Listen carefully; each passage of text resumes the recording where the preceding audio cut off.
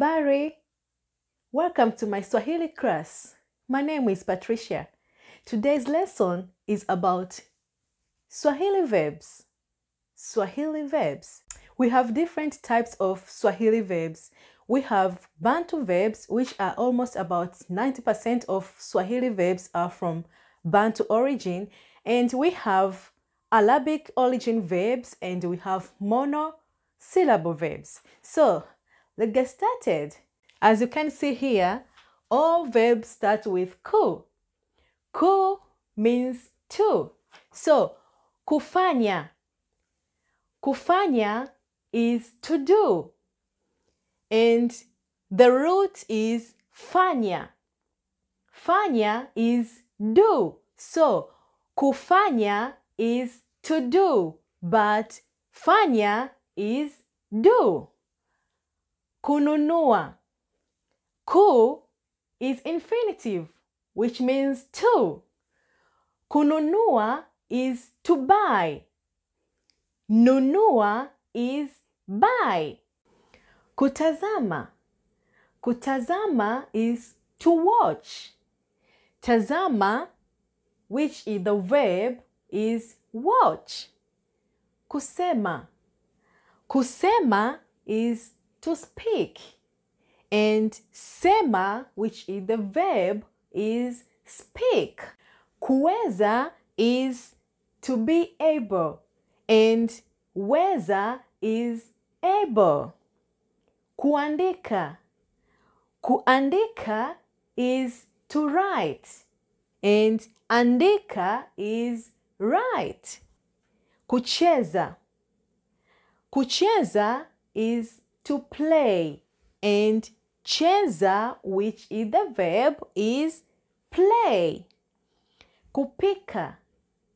Kupika is to cook. And pika is cook. Kupenda. Kupenda is to like or to love. Penda is like or love. Kulala. Kulala is to sleep. Lala is sleep. Kulala. Kulala is to sleep. Lala, which is the verb, means sleep. Kupumzika. Kupumzika is to rest. Pumzika is rest. Kuuliza. Kuuliza is to ask. Uliza is ask. Kuamka. Kuamka is to wake up.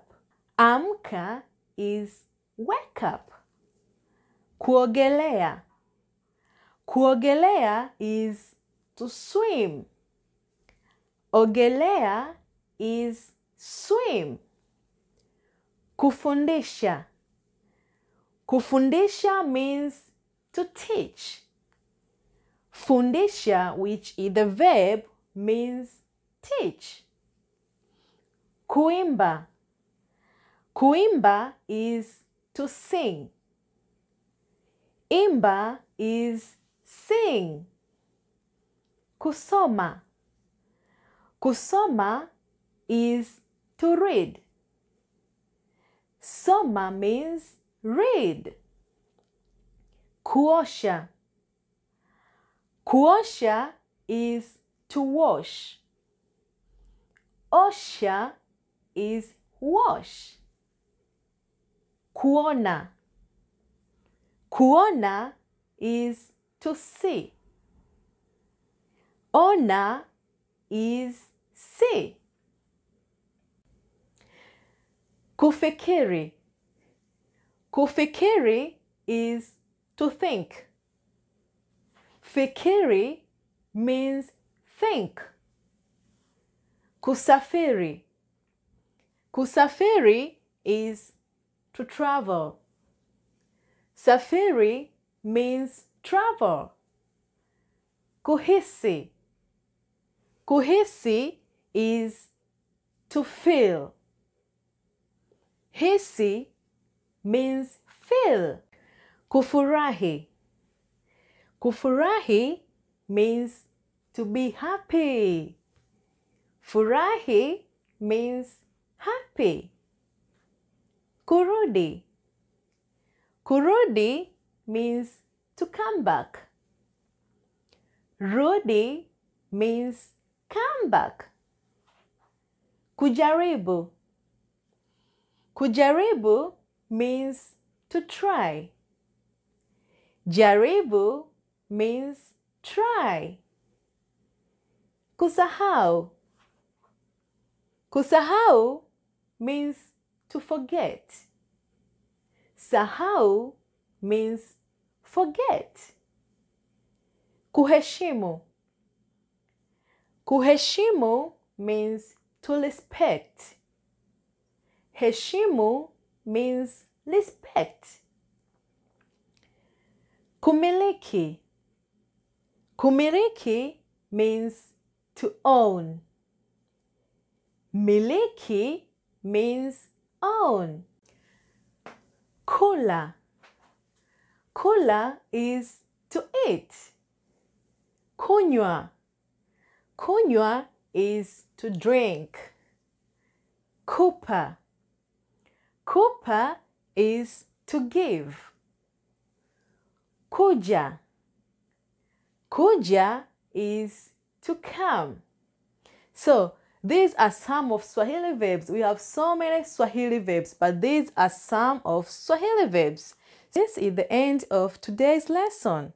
So next lesson, we will learn how to construct simple sentences by using these Swahili verbs.